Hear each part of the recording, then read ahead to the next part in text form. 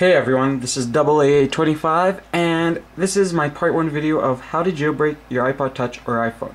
Now this iPod Touch or jailbreak video is for iPod Touch users on how to create a custom iPod Touch custom firmware. If you guys are iPhone users, watch my other part 1 video which teaches you how to make an iPhone custom firmware video, or custom firmware basically.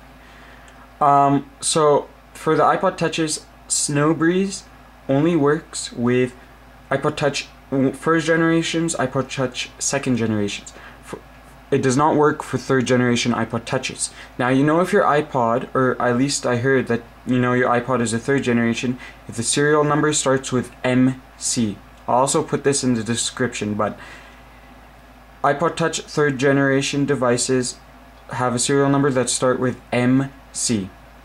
Anyway, let's begin.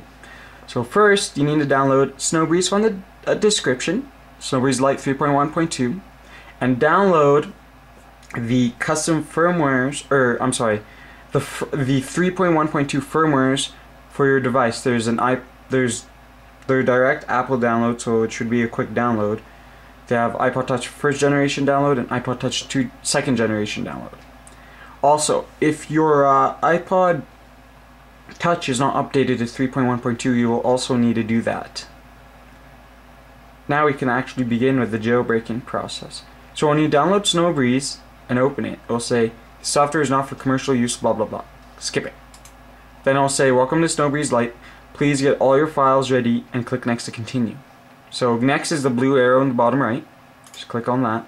Then it'll ask you which mode to use, simple mode or expert mode. We'll use expert mode in this tutorial because it allows you to customize a lot of things with your custom firmware. Now click the blue arrow to continue.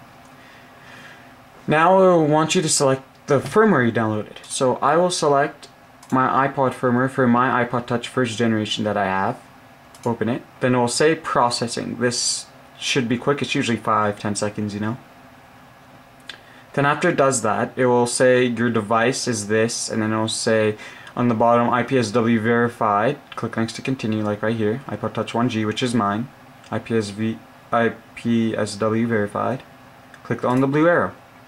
Now you have a bunch of customization options.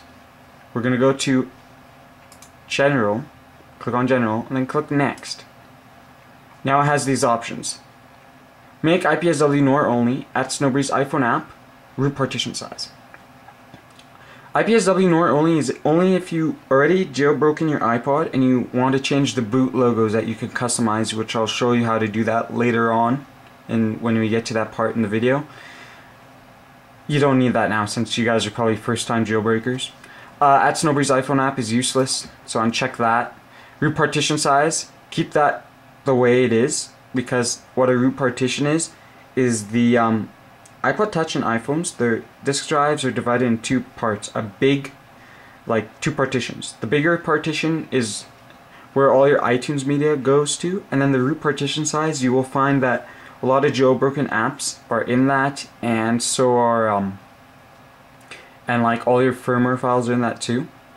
Me myself, I keep the root partition size normally because, like, for example, Cydia, which you guys will install in the jailbreak, all its stuff gets installed in the bigger partition. A lot of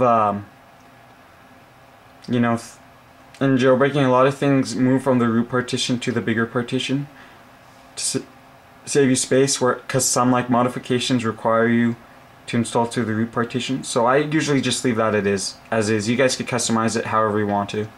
So just click the blue arrow after that. Next is installers. Please select any additional installers you wish to install. Cydia is already checked. Rock is such a bad app. Don't install it. And then just click on the blue arrow for the next thing. Custom apps. You guys don't need that yet. Click next. Custom boot logos. Now, custom boot logos, you could change how the boot up logo looks like and the recovery logo looks like. It already comes with two. I usually don't like custom boot logos, so I uncheck the option on top of the picture to use them. If you don't like these pictures, want to use your own, you can either create one, which requires that it's a PNG picture file with dimensions dimensions of 320 by 480, It must be limited to 100 kilobytes per boot logo, so that's the max size, and you need a transparent pixel at least once in the boot logo. All of this, I'm not a Photoshop type of person, so if I ever use a boot logo, I just go Google iPod Touch boot logos, iPhone boot logos, you get a bunch.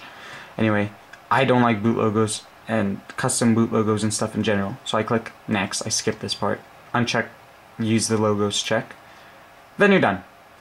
You go back to the main menu and you configure your custom firmware. Click build IPSW and click the blue arrow. Now it's going to say iPod Touch 1G. Click start when you're ready to make your IPSW. Then you're going to click start here. Then you're going to see this scrolly thing come up, and then it will tell you the process of the custom firmware on the bottom, and there's also a download bar. And yep, that's how to make your custom firmware for jailbreaking. Make sure to watch the second part of the video on how to get that installed. Any questions or comments up to this point, please make a comment, PM me, whatever. Okay, watch part 2.